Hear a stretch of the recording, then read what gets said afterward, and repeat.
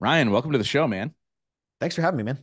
Yeah, I'm excited to dive into your journey, how you've been able to create life freedom, how you've built multiple businesses, how you've built wealth at a young age, and all these incredible things. But first, I want people to understand your character. I met you through a guy named Chuck Balsamo. Anybody who listens to the show knows Chuck, as he's been on 5 times, which is way more than anybody else. But you are obviously somebody who's connected with Chuck, and therefore I was like, I need to know you. And we connected however many months ago and started talking about real estate because it's something that obviously my wife and I are jumping into. But I want to get into, I want you to share with my audience who is Ryan today, and Sure. then we will break down how you got there because it's quite the journey. Yeah, no, good question, man. Um, I think for me, my area of expertise has really been on like real estate marketing. Um, I've always been a fan of eat what you kill, like trading dollars for time. My last year as a W-2 employee, I made like 23 grand pre-tax, like Just broke, killing it. broke. Yeah. And I was like, I need something where I can get paid off of what I'm able to generate or the opportunities that I'm creating. So I guess, who I am today, own a direct mail business called Ballpoint Marketing, primarily in the investor and realtor space. Got a call center named Call Porter. We take 20,000 inbound calls a month for people in real estate all around the country. We're franchising what I do through something called Sold Fast. We're currently in like the fractional beta stage with 5 markets there. And then I also run a real estate consulting company called CCF. So we teach like mom and pop folks that are already established how to go find their own deals. I'm a big believer in like, I don't want to sell the dream. I want to help people that already have it. The whole like 997 to the 3K weekend to the, 30K, like that's just always been gross to me because I've been on the other end of that of like, well, no, give me what I really want just out the gate. So um, I've always kind of just set out to be the resource that I was looking for when I first started out and kind of giving that out for free. And then if folks want to work with us directly, sure, happy to do that. Yeah, which obviously, if anybody follows you on Instagram that's listening to this, you literally just give it all away. There's no hook. There's no, oh, hey, if you want more, go click that link in my bio. You're just dumping the knowledge. So let's talk a little bit about your journey. Obviously, Sure. going from $23,000 a year to hopping into real estate. Most people go, well, I only make $23,000 a year. I can't hop into real estate. Like, what Yeah. was that like? What was that big leap, and why real estate? Yeah. Good question. I'm a car guy. I'll just be blunt. So, You can also uh, see that on your Instagram as well. yeah. I could recite 0 to 60 in horsepower specs of like anything that was current at the time as a kid. And I was working at a call center. I didn't graduate high school. I had my first full-time job at 17. And I remember Googling how do people afford Lamborghinis, right? Like clearly what I'm doing is not it. Yeah. And I found a blog post by a gentleman named Mark Ferguson of Invest for More. Great dude, super legit operator, author, all that good stuff. And it was how he bought his Lamborghini Diablo through flipping houses.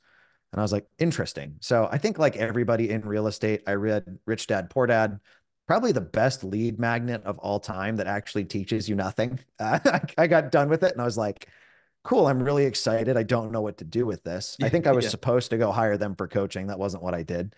I found a website called biggerpockets.com and just kind of threw myself into the forums. You can find dumb 20-year-old Ryan's like, I have no money, but I've got a credit card. What do I do? Type questions. So I started out wholesaling, which was effectively find a deal, get it under contract, turn around and find somebody else to buy it.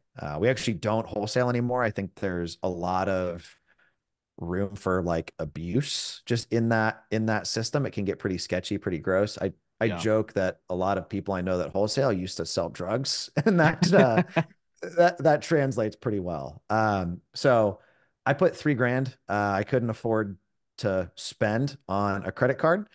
I didn't tell my wife about it, and I dropped like 2,500 pieces of mail to homeowners, kind of a, hey, I'm looking to buy a house in the area. Call me if you want to sell. I got a property under contract, did everything wrong, but found somebody to buy it. Long story short, the chunk there in the middle was like 12,500 bucks. So after paying back my marketing, I was left at like 10K. I had a business partner at the time, was another coworker of mine. We were both like, hey, this sucks. Let's try something different.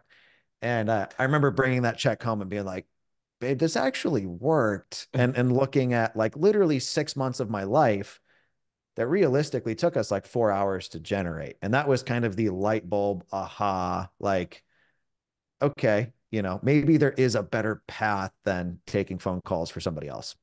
Yeah, no, and that's such a fascinating thing. How old were you at the time? Because I know you're fairly young. I would have been so 2014. I would have been 21, 22. Yeah, so super young, taking a risk and a gamble to say, let me try something different. I couldn't imagine at that age if somebody just handed me a $10,000 check.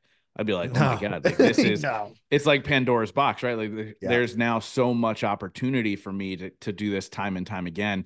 Now, is that mainly how you built your starting wealth? You were just Good wholesaling question. for how long? Because you said, okay, we don't do it anymore because it seems dirty. So you were dirty for Yeah. how long is what I'm asking you. So it's only dirty if you're not honest. So, like, where I run into the ethical issue for me is pretending I have money to buy your house if I actually don't. Right. So, I run into issues. People go under contract, say they're going to buy the house, can't find somebody to buy it. They pull out, tell the seller, hey, sucks to suck. Um, I was dirty for probably 6 months before I got to the point that I was bankable and could buy it if I needed to. And that was Yeah. actually how we got our first two rentals. Two places under contract. We're trying to wholesale them, wasn't going great. Coworker and I were like, let's just keep them. Went to a local community bank, did a portfolio loan. We put 25% down, which we'd gotten from wholesaling a couple of other places. Um, so, you know, uh, wasn't really how I got most of my starting cash though. So I started out wholesaling. I moved to Indianapolis in 2016. So I did it kind of like for 2 years as like a side hustle. I was an insufferable employee. Just like, why would I take your phone call when my phone's ringing? And fortunately, my manager was cool that he was like, bro, I wouldn't take our calls either. Like, go on break, right? So that was helpful. Shout out to Joe Yancey if you happen to hear this, and may the person who hired you to hire me not hear this. Um, 2016, I went full time and was still trying to do it. We moved to Indianapolis, my wife's grad school. That year was brutal. I was probably making $3,000 a house. It was costing me $3,000 to find a house. At the end of the year, I was 36 grand in credit card debt. And I was like, this ain't working. That was actually when I hired Chuck. Called my wife, and I was like, I need help. Like, I don't know what kind, but I've got like spiritual and business and life. Like, I need somebody I can bounce stuff off of. 2017 was where stuff really changed for me. So 2016, I did 6 deals, barely made it. I don't think I even made money. Yeah. 2017, I did 74. And I Whoa. started, yeah, big change. I started doing what's called reverse wholesaling. So I found good, solid operators that didn't want to find their own inventory. And I did all the front end marketing. I'd go do the marketing. I'd talk to the sellers. I knew what they were looking for. I'd take pictures. I'd bring that back to somebody like me now and say, hey, what would you pay for this place? And try to build in some margin for myself. Um, 2017, I probably made right under 400, be my guess. Um, that was the first, like, wow, we're really having fun, like debt Yeah. free, cash in the bank. And then what I started to notice is people were doing what was called wholetailing with my deals. So I'd find the deal, they'd tell me what they wanted to pay. I'd go back and negotiate a deal with some spread for myself. They would take that same house, clean it out, do nothing to it, take good pictures, throw it on the market, and they'd make like 40K. And I'm like, Mm. wait a minute, your part's not that hard. And I have money now and connections now. Like, so I started then doing that. So that's really what we're a big fan of now of like, I'm either going to wholesale the place, get it on market, get it out there. I'm going to retail it, like full on flip, make it ready for a homeowner, or we're going to keep it. What I've found is if you find the deal, the likelihood that the two or three people I know or the 100 people that are on my list that are looking for deals is going to be the person who's going to pay the most is probably pretty low. Yeah. Some realtor has somebody out there that will pay way too much for it. And I'm happy to provide. So, you know, I think that's kind of business 101 though, right? Like get your product in front of as many people as possible. For sure. Yeah. And we see it here. And I think when you and I first connected, I was saying to you, I was like, yeah, we rent the house that we live in now because it fits us perfectly and we can't find the right house that's not outrageously priced. Like Yep. everybody's paying stupid prices for houses Yep. across the board. And you essentially teach people how to live the American dream, right? Have the house, have the money, have the life. Like, what's the drive? Obviously, look, you make money while teaching these things, but like, what's the true driving force to you? Was it Sure. your aha moment of in 2017 where you're like, oh my gosh, like this is real freedom, this is fun? Like, is that your driving factor? So you kind of hinted at something we haven't talked about yet. So I've got a like project called Hacking the American Dream. So for anybody who's listening to this and you're like, oh, it's guys like this, they're why I can't buy a house. No, I teach people like you how to do this for free. So if you're looking to get a home for your family, like I have like 6+ hours of content plus a community all around you going off market direct to other owners to buy the place for your family. I've got results in like the Bay Area, Long Island, New York. If you're in like a cheap Midwestern market, this is stupid simple for me to get you a 10, 15, 20, 25% discount. Um, what started that for me was like done enough deals, made enough money. We didn't even start tracking like results of our clients. We started coaching in 2019. We didn't start tracking results until September 2021. So it hasn't even been 3 years yet of tracking results. And our investor clients have reported back to us over $78 million in profit. So that's equity Wow. in new rentals. That's net from title on flips and wholesale fees. So like top line revenue, if you will. Um, I got to the point though that it was like, what do I care about doing another deal? Like it, yeah, that no longer really fired me up. Making another one of our guys a millionaire, like we stopped counting them. Mm, Um, what fired me up though is one of my clients reached out. Weren't even a client. It was somebody that followed me on YouTube, and they were like, "Hey, I tried what you do, like for my family, and like I got a $600,000 house for 400K." And I was like, "Oh, that feels good. That yeah. feels like it has almost like some eternal weight into it. Getting a family into a home that's now an asset." You and I talked about this a little bit offline. Like my goal with anything I own or anything I'm into, blessings can very easily become burdens, I learned, if you don't have margin in them. So I'm a car guy. If I've got a fun toy, I should be able to dump it tomorrow for cash. My wife drives like a $135,000 Audi RS Q8. She barely drives it, loves it. I don't think I'll ever be able to get her out of it. I more bought it because I wanted to drive it. But like we put so much down on it in cash that if we ever needed to, we could go into any dealership and rip a check for 60, 70K, right? Obviously, you're going to lose money on a car. That's not an asset unless Yeah, you're that's doing the whole like unfortunately exotic that's how deal. cars work. You drive it off the Yeah. lot, you lose money. Right. But for like the typical person, if you go buy a house and you pay retail for that house, you're going to have anywhere from 4 to 10% in selling costs if you decide you want to sell it. So you're like upside down from day one. Yeah. Versus if we can get you a 10 or 15 or 20% discount and you decide, hey, this house is no longer working for me, you can turn around and sell it and actually get paid. Like that to me is super appealing.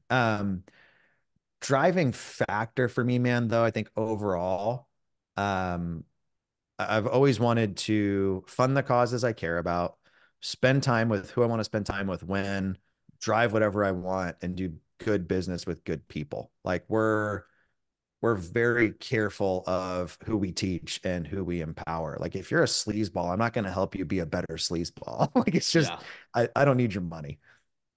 Yeah, and from that standpoint, I love that about you because that's my whole thing is like so even my mastermind of, 6 and 7 figure entrepreneurs, the number one rule is give more than you take, right? I've Yep. told countless people, no, you're not, this isn't for you. Like Yep. people want to join and I'm like, yeah, it's not your space. Like I think protecting your space and making sure that you're helping good people versus just helping people to get paid, like that's such Yep. a massive thing that people don't understand, right? Like to be able to put your head on the pillow at night and be like, I did good, right? I Yeah. did good by myself and I did good by my, in the world and all that fun stuff. So I love that, dude. So you talk about being a car guy. You've mentioned it multiple times. What toy are you most excited about right now that you have? And how often are you flipping these cars over? Um, yeah, so I was churning through them quicker. Currently I've got it's called a BAC Mono. It's like a single seat center position, street legal-ish race car. That's really my current one. I've got that. I've got a Lucid. The wife's got the RSQ8. I had a McLaren 720 I just sold. I've got a BMW sport bike. I'm in an interesting position with the house I just bought that it only has a two-car garage. I'm on like 2.5 acres, so I'm building another garage, but I'm in California, so that process is like not gonna take, 4 months. It's gonna take like, I think we were told 8 months just for permitting. It's like before we could even break ground. So I'm currently in like I can't really buy something else fun yet unless I want to store it somewhere else. I'm probably going to buy a Raptor R this year. And my next like car that I want, I'm at the like, I want to buy stuff I'm going to keep forever. I want to buy like a '05, '06 Ford GT. Very cool. I feel like that's just one of those, like, if you're a dude and you're into cars, like that's one of those just like iconic ones. So I think that's probably the next like quote unquote, exotic I buy. But yeah, I'm currently hampered by only having interior storage for two. First world problems, Ryan. Yeah, oh yeah, yeah, very, very much so. Although I think it's fascinating that, somebody who is in real estate who had, at one point, how many rentals did you have? We were up to like 150 units. Yeah, so 150 doors. Why California? Because we look at Oh, all the good question. restrictions that are happening, Yeah, across the board, right? So like we were saying before I hit record, like Pennsylvania is pretty lenient about many things compared to California. So what yeah. made you decide California when you are that real estate guy? So one, I'm not investing here. So I grew up in the Midwest. I was in Florida. I was getting ready to move back to St. Louis. And I looked at my wife. I was like, I just can't do it. Like, we have family there, we have companies there. I want a property there. That way I have an excuse to be there more often. But I'm very much influenced by my environment. Like, I paraglide is a big hobby of mine. This is like one of the best places in the world for it. I've actually got an incredible mountain site like 20 minutes from my house. Just like ridiculous. So I wanted to live somewhere that I didn't feel the need to vacation from, Yeah. so that when I was vacationing, it was less of an escape and more of a let's go see family or friends, or let's go explore a different culture or something. Not like, gosh, I got to get out of here. The weather sucks. Yeah. No, that Um, makes sense. and my wife's a Navy psychologist. So I've a lot of guys, it's like, I feel like their spouse kind of follows them. Ours has been a little bit different. Like, I started investing in Indianapolis because that's where she went to grad school. We came to California for a year, then they sent us to Florida for 3. So I did some investing while I was in Florida. And then they offered to send us back here, and we were like, yeah, sweet. So we are planning on staying though and putting down roots here. Yeah. So we're talking about real estate here. And the one thing I'm learning as, I'm a noob in this space and learning and navigating, but trying to understand it, even though we want to be hands off with what we're doing. I do want to understand it. Yep. I've learned that there are so many different avenues to make money in real estate, right? We talked about wholesaling, or what are you calling it? Wholetailing? Yeah. So wholesaling is like you effectively pretend you're the buyer and you try to find somebody to buy it for more. Wholetailing is I literally buy the house, I clean it out, I fix a couple major things so it's financeable. Like, maybe I throw a roof on it, but I'm effectively selling it to somebody as like a handyman special. It needs some work, it needs some TLC kind of a thing.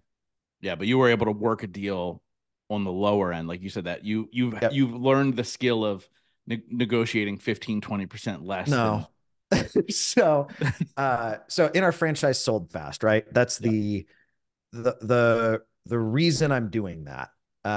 Is full transparency, no pressure, no haggling. I actually hate negotiating. Like, can't stand it. Makes my skin crawl. I think that's something about like the Midwestern people pleasing, confrontation avoidance, right? Aspect. I literally tell sellers, this is what your house is worth on the market if you do nothing to it. This is what it's worth if you do some work to it. Here's what I think that work will cost. And here's what my cash offer is. So that's the whole thing with Sold Fast, like cash, as is, and fixed up. The thing that feels great to me with that, they're fully informed. And we're pulling in a licensed agent that's giving them those figures. So there's no, I'm not incentivized to maybe fudge some things to make myself more money. I'm doing a deal right now with one of our franchisees that the seller called in. It was a house that had some land with it. And we said, hey, if you get this through entitlement, if you split the lot off, you can get 350 plus every day. Our cash offer is going to be like 175 because we don't know that we can get that done. That's kind of what we can get for the house. And they said, okay, let's put it on the market. Let's go through the process. Let's get 350 for it. Sweet. Halfway through the process, they came back and they said, actually, will you just give us 175? Let me be clear. You understand, I'm going to turn around. I'm going to finish getting this through entitlement that we've already started, and I'm going to list it for north of $350,000. But you would rather take the 175 and be done today. And they said, yep, absolutely. Don't want to go through the process. Wow. Our franchisee there will rip north of 100K with full transparency, fully educated, zero fraud, zero sketch. That feels way better to me than like strong arming somebody at the, we don't even make offers on the spot. It's literally over the phone the next day. And it's not a, which one are you taking? It's a, here's your options. We'd love to do business with you. Give me a call when you know which way you want to go. Wow. Yeah, and it's such obviously it's such a great way to do it, right? And obviously that's appealing to me. Like I love Yep. that style. I love the approach. I love doing all that stuff. So, beyond that, there's a bunch of other ways, right? There's flipping, there's rentals, there's all Yep. these things, and you've done all of them. Like you've literally, 150 units. How many houses have you flipped? Do you even know the number? Dude, I stopped counting. Yeah, My business partner has counted them and it's like north of 300. that's crazy. So, what do Yeah. you feel is the best way for somebody who's beginning to get into real estate, and then to follow up on that? What's the best way to build wealth in real estate? Yeah, good question. If you would have asked me this question 3 months ago, my answer would have been different. So, as part of Sold Fast, we set up a retail brokerage in each market that we're in. And I'm realizing the conventional agent world is actually super easy. Like, no, there's no risk to it. Hey, Yeah, let me see if I can sell your house. If I can't, sorry, right? Um, we've been cleaning up in that space on top of the franchise. So that's been really interesting to me. It's less typically than the investor side, but it is, I think, easier if you do it right.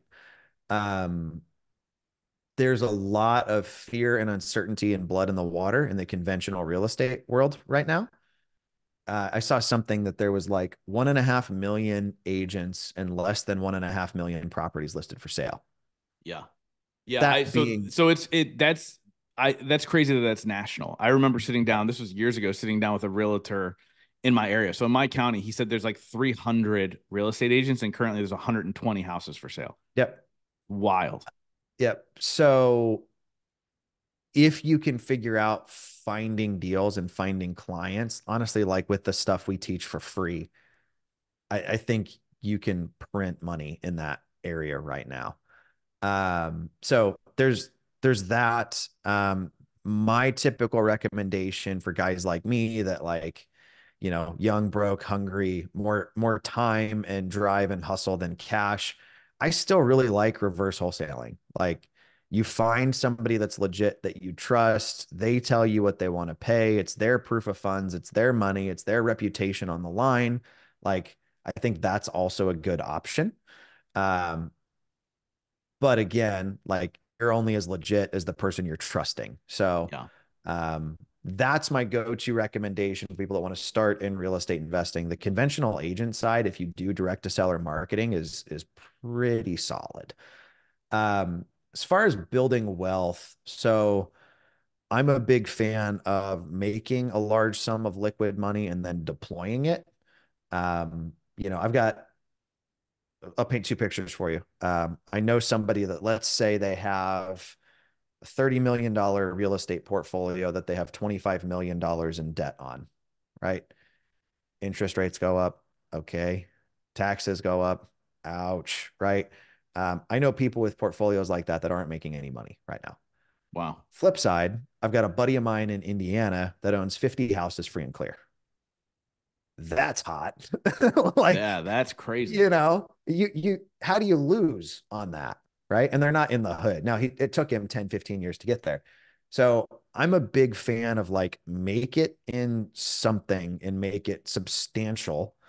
Like if you only have 100K, I'm not like, oh, you should probably go buy a rental. I'm like, how do we turn that 100K into 500 or into a million? Like, Yeah. and that tends to be through the transactional stuff, right? Me personally, like if I'm placing capital, um, I'm looking to do that in two places. One would be an actual real estate fund. And the second would be things like self storage, boat storage, RV, warehouse. None of that stuff's political. Like, hey man, you didn't pay the rent for the slot your trailer's in, so we're gonna tow it to this tow yard, right? Yeah. Like, there's no court hearing. There's no like tears with that. Like, hey, you didn't pay the bill on your storage unit. We're gonna auction your stuff off. Yeah. Storage So Wars, man. I love that show. yeah, By the way, totally that stuff's totally planted. That's not even real. yeah, yeah, Calling it. I'm yeah. like No, I this 100% this agree. heirloom owned by Elvis Presley just sitting in a storage unit. Like, okay. Yeah. Sorry, I had to say it. No, you're good. So I would say that's more my thought. Like make it in transactional stuff and then place it in the stuff that's more passive. Yeah. No, I do, and I love that approach, and I'm sure you and I are going to have many more conversations about that offline. So understand, like, I want people to that are hearing this understand that, like, you're somebody, although I have just met you in a sense, like I feel like you're very trustworthy, right? There's too many people out there that are in it for how do I make how do I just constantly make money off of this stuff versus like how do I actually Yeah. help this person. So I love that approach, man. So I want to Thank you. ask you a question that I ask every single person on the show. It's a two-part question. First Sure. part is what is your definition of success? And the second part is what are three things you do every single day to ensure that success for yourself? Good question. Um, Success for me, I think, is like financial and time freedom that I don't have to sell my soul or sacrifice my family to get. Um, I tell people all the time, like, I don't feel bad about a dollar that I've made. I don't have a conscious time I can recall where I lied to somebody about what their property was worth to then profit off of it. Um, I believe at the end of the day, like we're all accountable for our actions, and I want that to be a relatively pleasant conversation, right? I'm not perfect by any stretch of the imagination. On the three things, you hit me at an interesting time because for a while I was really good with being very consistent in aspects, and I've kind of slipped in some things and redoubled down on that, like, okay, what really matters to me. Yeah. Um, so I would say in that, like, number one would be quality time with my wife and kid every single day. If I know a lot of very wealthy men that no longer have their families. A buddy of mine put it well of like best case scenario, if you get divorced, some other dude that you maybe like has your kid half the time. What kind of example are they? What kind of father are they? Right. So that's always sobering, like keeping that reality in mind. I don't know divorce statistics for guys like you and I, but I'm sure it's higher, Yeah. you know? Yeah. Um, Second, I think every day I look for some practical way to live or love like Jesus would. And I'm very I'm not your guy that has like Christian in the bio. Like that tells me you're probably gonna scam me. It's like Yeah. immediately where my cynical brain goes. But there's a guy, Bob Goff, that has a book called Everybody Always, and it's like practical showing up for people. So Can I take in the neighbor's trash cans? Can I actually check in with the clerk at the, store I'm getting groceries at? Make them actually feel seen. Part of my, like, one of my daily things, I try to check in with three friends of like, how are you really doing? Mm, Third thing I would say is I try to move things forward every single day. It's really easy for me to sit down at my desk, have conversations like this, and not actually move the needle forward on anything. So I ask myself every week, I got this from a guy named Cody Jefferson, but what have I been putting off that I know I need to do? And what does it add to my values, to my life, to my business by addressing that this week? And when am I committed to getting that done this week? I found that to be very helpful, just like moving the needle forward. yeah, dude. And I love all those things. And it's so funny because obviously for me, like I have four non-negotiables every single day, but it's an ebb and flow, right? Like certain days I lay down on the pillow and like, you know what, I didn't check those off today. Like not every Yep. single day is perfect. But one of my things is I check in with one person in my circle every day and say, hey, Yep. how are you? Like what can I support you with? What's going on? And that alone has changed my life exponentially. Very Yeah. few days go by now where somebody doesn't check on me just with a simple text, Yep. right? So it's helped me from that standpoint, but it's pushed forward all of my relationships, like even the ones that don't need the text check in, like Yep. even my stepkids and even my wife. Like it's improved all that stuff. And so I love that you do that too. Now I feel like I have to step it up since you do three people a day. I'm I gonna have to don't know. step it This is up. a this is the ebb and flow. I shoot for three. But on that note, man, like I had a really rough spot in early 2023. And one of my buddies out of the blue just texted me and said, hey, I just want you to know the world's better with you in it. And it was like, I needed that today. Yeah. That was not where my head was today, you know? So yeah, you're right. It's kind of that, it's almost like what we need by doing that for other people almost comes back full circle. Yeah. It's like, obviously our mutual connection and Chuck, he's the person like my phone starts ringing and it's Chuck trying to FaceTime me at the most inopportune times. But you're like, how do Always. like it's always like, okay, like why are we FaceTiming? Like like Yeah. it's that crazy thing. But I was in Philadelphia 2 weekends ago for WrestleMania. And I was there, and I guess another guy that he knows was there. And so he does a three-way FaceTime. So first of all, I'm in my hotel room and I get a FaceTime call from Chuck, but then there's this person on there that I have no idea who it is. And I was like, okay, I guess I'm answering this. He's like, yo, you're both at WrestleMania. You need to know each other. And then I ended up having breakfast with the guy the next day. And like, I love connectors like him because, Yeah. otherwise we wouldn't be having this conversation. I wouldn't have had a great conversation over breakfast when I was in Philadelphia for WrestleMania. And it's just, it's just a powerful thing. And so I think when you're checking in with those circles, you realize very, very quickly, you're like, okay, these guys need to know each other. If they don't, they should. And Yeah. being able to do those types of things gives you the power to be able to change the world through those connections. So I have another question for you, and I want you to think about all the work that you've done, right? Like you've Sure. helped countless people become millionaires. You've built massive wealth for yourself, and you continue to do it time and time again. You've built multiple businesses, but I want you to think the last day of your life. You're about to take your last breath, and all that stuff does not exist. It gets wiped off the face of the planet, and you could only be remembered for one sentence. What would you want that sentence to be? Good question.